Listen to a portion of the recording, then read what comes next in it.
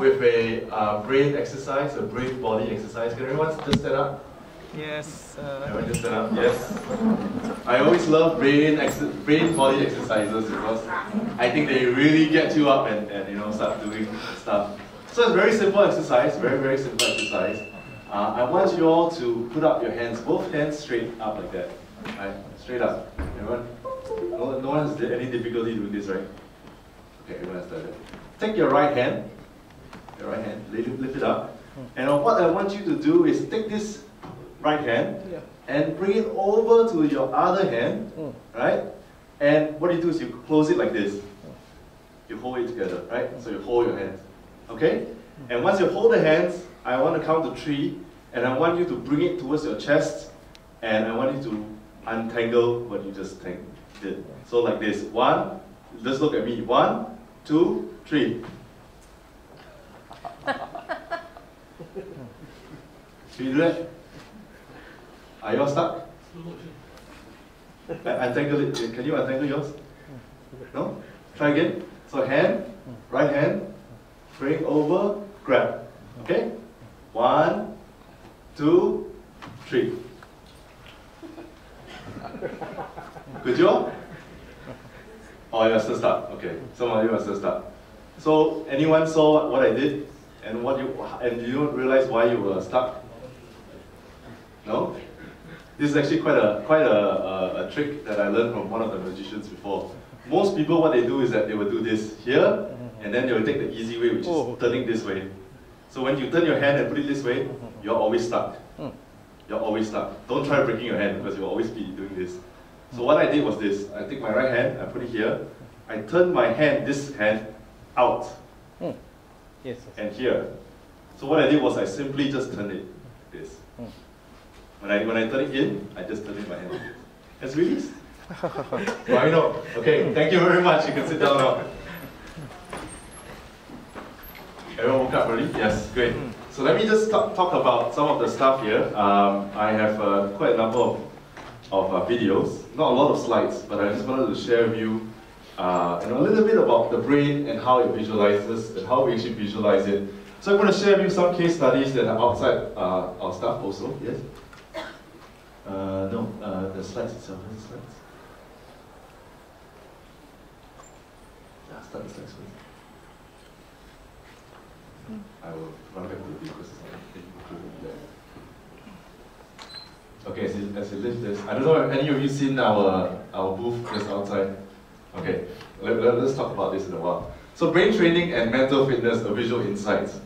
So what is it I want to show today? I just want to show you very quickly about the brain.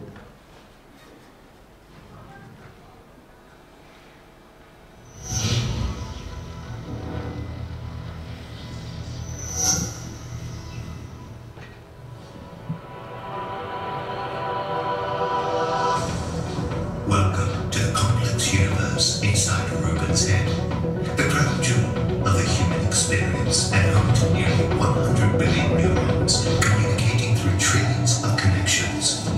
That's more connections than stars in our galaxy.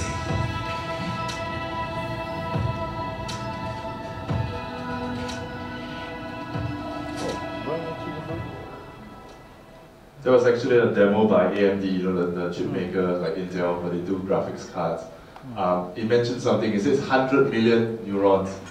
Actually, the scientists have always been saying about 100 million neurons, but recently we have found that it's only 86 million neurons. Does that mean that we are any dumber? It doesn't mean we're dumber, right? It's just that we were able to quantify it recently. And the next speaker, I think the last speaker is actually wearing. He's wearing actually a necromimi, the two cat ears out there. That is what we call a brain computing interface, a BCI. And that's exactly what I'm going to talk about, and how some people actually use the brainwaves to create art.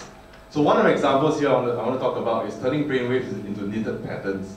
So what they did was they got people to sit down and to think about a particular kind of emotion. They also played music for them, and they actually recorded their brainwaves. So what they took was the brainwaves and they actually printed it into a knitted form, and it became a nice scarf. So it's actually your own brainwave that you actually are wearing in this case. Right? It's very unique, it's a unique gift. The other thing is I want to talk about is this. Imagine that you can, I mean all of us can see color, right? All of us can see color. But what if one day you can't see color and you actually see grayscale, right? What will then happen? I don't know whether you've seen this person before, but this person is actually the first known official cyborg in the world, right? So this gentleman, later I'll talk more about him, Neo, right? Neo, yes. Yes, Neo itself. What he did was, he was born with a cognitive defect, which he could not see color. He does not see color, he only sees grayscale. So imagine in a time where it's just everything grayscale. So one of the jokes he always makes is that, I can see TV, but the TV I see is always grayscale, right? So what he did was he asked one of the doctors and convinced this doctor to actually implant this device in his head. You'll see later on in more detail. And what it does is that it actually reads the color out there and it turns it into a note. So a kind of a musical note. So Neo, that's his name, is the first official cyborg. This is how his device works. He actually implanted in the back of his brain itself. It actually is in there. The doctor remains anonymous till today because no one's gonna say I did it, right? Because it's not, right? A lot of people don't accept these things. And what he does is like I mentioned, so one color will be one note. He actually maps the different colors to different notes. So what do you do when you're able to extend your sense in this way, right? What's the first thing you would do? You obviously become like an artist, right? You'll be able to see and feel different things. Like for example, on the left where he's holding that portrait itself, he actually mapped the speeches of people. So he had one for Martin Luther King, and he also had one for Adolf Hitler. And he will usually typically show both and ask people to choose which one they liked. Typically, people chose the Adolf Hitler one for some reason. Right? Until he told them that it's Adolf Hitler, then they will change their minds. The other thing that he did, I think was interesting, was on the right side, which is he took all these award-winning records and whatever music that played, he actually mapped it into color and he will actually paint it. Although he cannot see the colors and he sees it as music itself, I mean in terms of notes. So he will then paint all this music, or these hot top music pieces into color itself. And there's this thing called synesthesia. I don't know whether you know it. Basically it means that I can see music. There's this two kind of senses that comes together, right? Synesthesia, right? I think that's the right pronunciation of it. But what he coined is actually sonochromatism, which is different altogether, because it's listening to color, literally. So what else did he do? He started to make portraits of people's faces. He went to celebrities, to people, and he said, okay, why don't I scan your face and see what kind of sound comes back? So he did it for a lot of people, a lot of celebrities. He did it for Prince Charles, he did it for a lot of celebrities itself. Right? And each of these persons, if you go Google and find out more, has actually a sound profile itself. Right? But one of the most important thing, or one of the most interesting thing that I got from this is actually this. He said this, humans are not black or white, they're actually orange. Based on the color tone itself. He just said, how orange are you? Are you very, very orange? Or are you dark orange? So he's actually trying to break that kind of barrier with saying, you're not black or white, right? You're actually just different shades of orange. So the next thing I want to talk about, and in terms of how the brain works, and this is actually going back to the BCI part, the brain-computer interface part. And this artist, the Shanghai-based artist, Jody Xiong, actually wanted to show the power of the mind can trump over the body's limitations. So what did he do? Okay, let me just show you this short video. Enjoy it.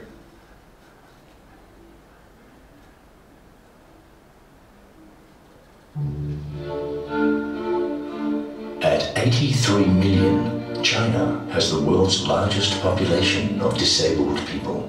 The world's leading acrylic paint supplier, Winsor & Newton, wanted to raise awareness that the disabled deserve recognition and respect too.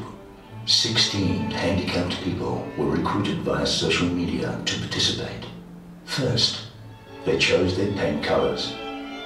Then the colors were placed in balloons equipped with tiny detonators. Large canvas panels surrounded these balloons on all sides.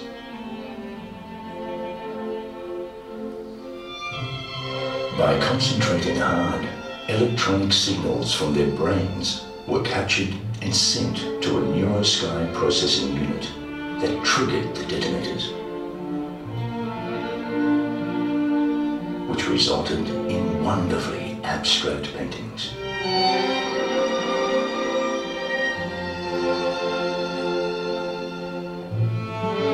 Which we called mind art.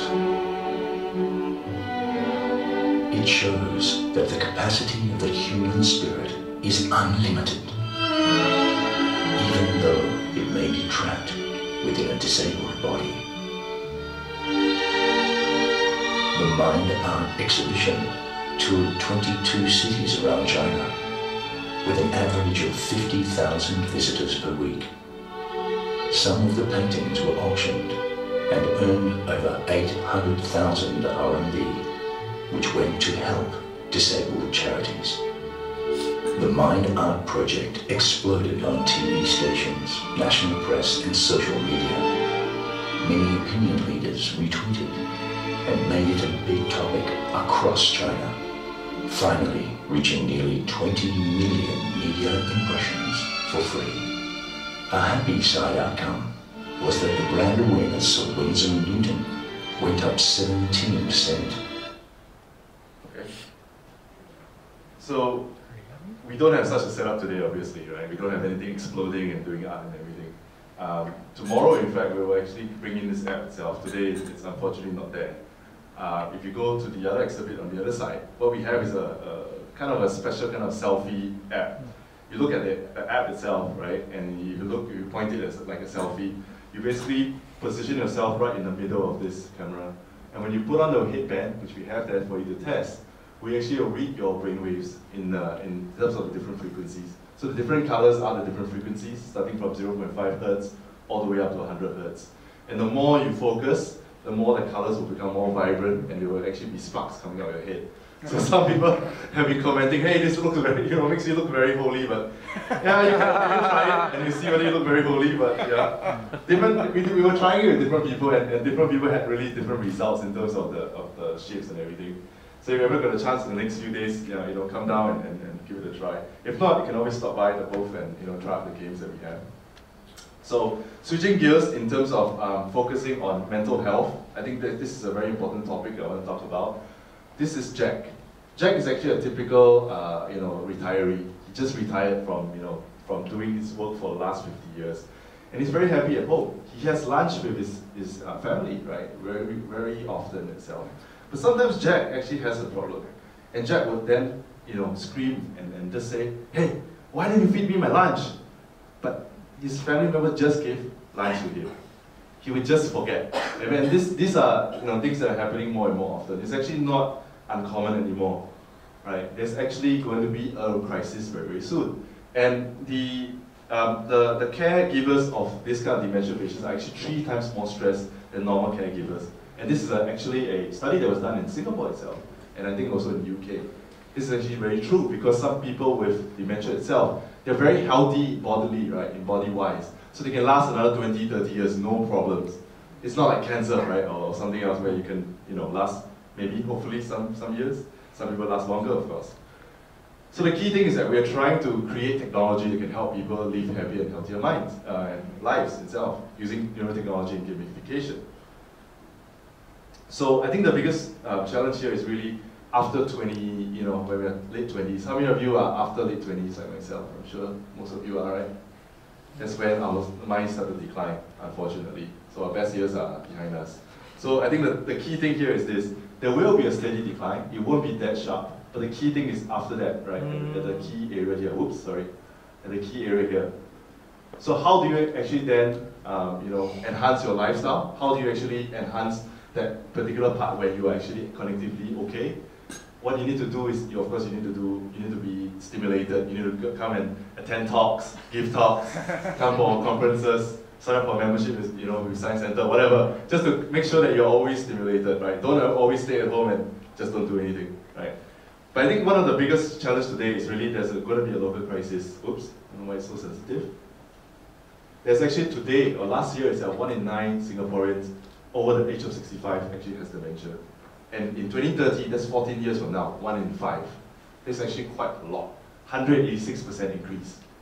That's just local challenge. Global challenge is even scarier. We spent $818 billion last year just on healthcare for dementia. By 2030, it's going to be $2 trillion, right? That's crazy. And in 2050, it's going to be higher. So what can we do about it? That's the question. So I would say that in recent years, we have been very, very interested in terms of the research itself. In 2013 itself, in this University of UCSF, Dr. Ellen Ghazali actually released this groundbreaking research. It's shown that older seniors, or people who are advanced of age, when they train their brains, their effects can actually last more than 6 months after the training itself. So, sorry, why did it keep moving? And one of the key things is this: they were actually using a full cap EEG. They were actually concentrating on the screen, and they were actually driving this racer itself. So when they focus, this car will actually move. If they lose focus, this car will actually stop or slow down. So what he found was, after the training itself, these older seniors can actually be better than 20-year-olds that are untrained, and this lasts more than 6 months. Another research that's actually, I would say, that's very groundbreaking is actually now being held. Yes, last year was actually the 2-year mark. You actually have 83% in the Nordics itself, the size, this age of 60 to 77-year-old, we found that they actually improved by 83% in terms of executive functions and processing speed. Too fast, I don't know why it's happening. So I'll just skip this. And so what is the key technology that we're talking about here that could help? One of the biggest things is that we need to be able to measure how the brain is actually reacting today. So without some sort of measurement, right, you can't be able to know whether you're actually working out or not. Oh, okay, my slides are going wonky. So you must have the game element, and you must have like a thermometer device, something that actually reads your brainwave and does not send anything or any signals in there. The biggest challenge here is the early detection. You can go through screening, doctors, diagnosis, and care, but if people are very afraid to go and see doctors in the first place, how do you then catch this early? You can't. There's a lot of stigma everywhere, I think globally in the world, especially in Asia, where people say, oh, you want me to go and see doctor because you think I'm getting old or I'm getting dementia? No, I will not go. So there's a lot of stigma there, and people tend to fight it off. I'm just getting old, it's just part and process of everything. But that could actually be, a sign of actually early cognitive decline. So there is actually a gap there. And what we propose that it should be done is that you should always start off with an assessment, have a plan of how you can actually train, play some games or do some activities that can help you, and basically track the whole thing overall. And then basically be able to track how your brain actually reads in terms of attention, as well as how relaxed or your mental workload. That means how much you're actually thinking itself. And then be able to track this over time, daily, monthly, weekly basis. So some of the games, actually when you go over to the booth, you can actually try out, are designed to be everyday kind of games. They will be like who's who, your names and faces. I'm sure everyone faces this problem. I definitely do. I meet all of you today. I will not be able to remember all your names and faces. But though these are some things that are very day-to-day kind of life things. Then there's something called Supreme Shopper. I give you money in your wallet. How can you spend that money correctly, right? If you have $54.60, how do you spend it correctly, optimize it overall? And then of course, one of the things called looking at all these cognitive different functions. So, oops, too fast. These are the 5 cognitive functions that the target: memory, decision, cognitive flexibility, visual, spatial, and attention. This is one example of a game. Some of you might have tried it just now. One of the sushi disappears, you need to remember which sushi disappears. Very simple, right? Very, very simple, right? Tofu disappears, you just remember. But it gets hard when there are 2 sushi plates disappearing, and then 3 sushi plates disappearing, and then 4. This other game called Psychic Cyclist, you need to focus using your mind, using the pen, and when you focus, the boy will start cycling, right? If you lose focus, the boy will stop cycling, right? You can test it out. So one of the key things about the neuro learning metrics is this. You must be able to understand how your brain is actually being worked up, and plus your game score, right? So when you start out, you're here, you move here, and then this is the best part, because this is where you're most holistic. You're using the most brain, and your score is high. But when you become robotic, that's because you're becoming too good at the game, you should not play the game anymore. You should go on to something else. So in terms of who can use this, all the consumer side, and of course the enterprise side, so like hospitals, different enterprises, as well as this enrichment centers. So today we have already launched this consumer version. There will be enterprise versions, and there will be other apps, because this is like just like what this Neeuro Sky device is. It is a kind of thermometer. There are different apps that you can put on it. So some for visualization, some for anti-stress in different areas, right? And it also can be part of telemedicine. I think this is really the future for us in healthcare. How do you not be able to, every time everything goes wrong, go see a doctor, flood the hospitals, but you can actually do this at home, right? Since like, we have, whoops, went so fast. Since we have thermometers and everything in our house, why can't we have something that actually measures your brain, right? So we work very closely with A-Star to actually come up with this technology. And we have game developers in different areas. We're doing a lot of events that you see even now.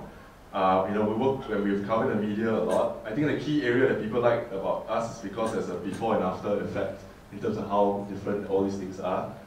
And of course, we continuously look for partners and work with the community itself. I want to show you this last video here. Let me show you whether you can play this.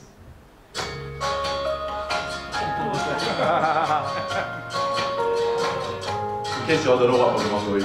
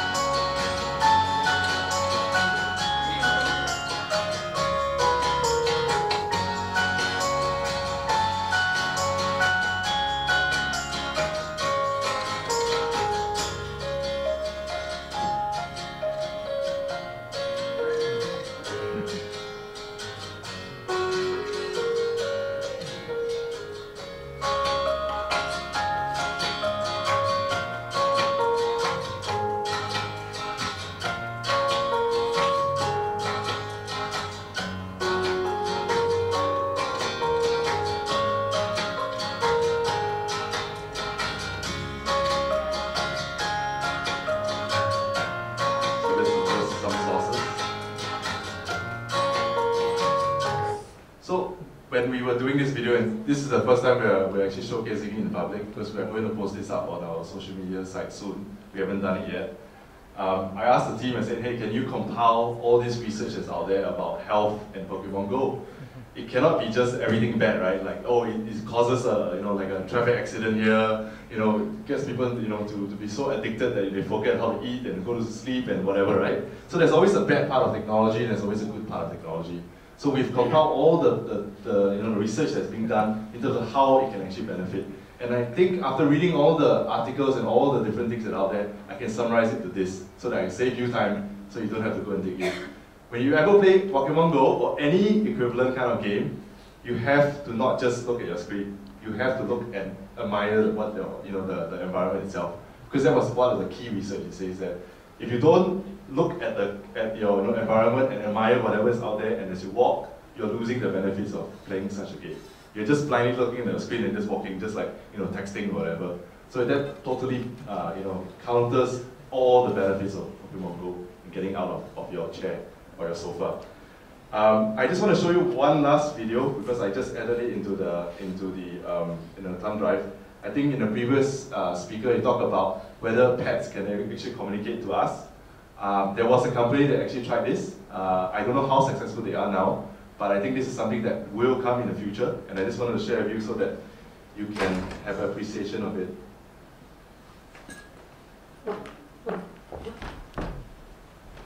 Is that right?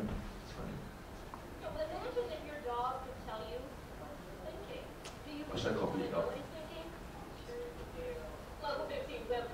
Okay, I'll let the technical guy help.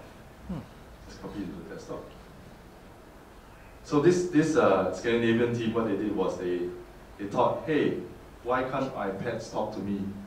So why don't I put one of the brain computing devices on my pet and read their brainwaves? Can we up the volume for this? Yeah, I think it's just the back. Yeah, I think they updated it. Can play?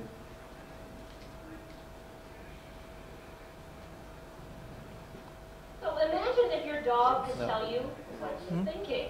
Do you really want to know what he's thinking? Sure you do. Local 15 web content specialist here in Greece has more on this new device that claims to translate animal thoughts into human language. Tell us more. It does sound crazy, right? But No More Wolf promises to deliver. So let's see what it's all about. Scandinavian designers NSID, which stands for the Nordic Society for Invention and Discovery, designed what's essentially a headset for your dog. Here's how it works. There are small sensors on the top with EEG recorders. It reads the currents in the dog's brain. Those frequencies are then picked up by a microcomputer inside the headset and translated into words. The developer, Eric Cauldron, says it's actually very simple. Well, it's really not that complicated as it might seem. It's just the use of existing technologies, but in a new area. The electrodes here are strategically placed around the scalp of the dog. And this has actually been one of the hardest challenges so far. No More Wolf only translates into English right now, and the developers and the entire team say it is a work in progress, so there will be some hiccups along the way. I posted a link with more information on our website. Just check out the Find It section on local15tv.com. Karen, you were smiling the entire time the story was going. Why so? I want it. Do they have mini ones for Cat? It's like a little mini. No, Cat. I love her. I'm surprised it's taken so long to come up with something like this. And I wonder, like, what is the range of words? Is it I am hungry? Right. Or is it I am mad? Mm-hmm. You know. So if you could ask your cat, if your cat could say one thing to you about the way you take care of her, what would she say? I love you. I'm so grateful and happy. We talked to our graphics, Leah Madison that works in our graphics. I'm calling her out right now. She said that if her dog had this, it would follow her around all the time saying, Mom, Mom, Mommy. Aww. And she'd give in to him too. She would. I mean, you can't help it. More news after this. Alright, so that was actually a technology that they tried to launch, I think, 2014 itself. Today, I don't know whether it's selling or it's successful itself, but I think they hit a snag because this is very difficult. For the human mind, already it's so difficult, right? What more a dog or a cat? So I think there will be technology like this coming up soon because we need to be able to read the brain waves and be able to learn and do machine learning and say, hey, this kind of thought waves equals to this kind of speech. Whether it's hungry, whether it's sad, whether it's going to be mommy, mommy, mommy, hungry, hungry, hungry, whatever it is, we need to be able to map this and enough data to do this. So with that, I'd like to end my speech. Thank you very much. For reminding us the importance of brain training and brain fitness, and for giving us a very constructive feedback on Pokemon Go. So we still don't know when it's going to be available in Singapore, right? Yeah. Okay, so we should look forward to that. Our next presenter is a catalyst at Team Lab, an ultra technologies group made up of specialists in the information society. They create works through experimentation and innovation.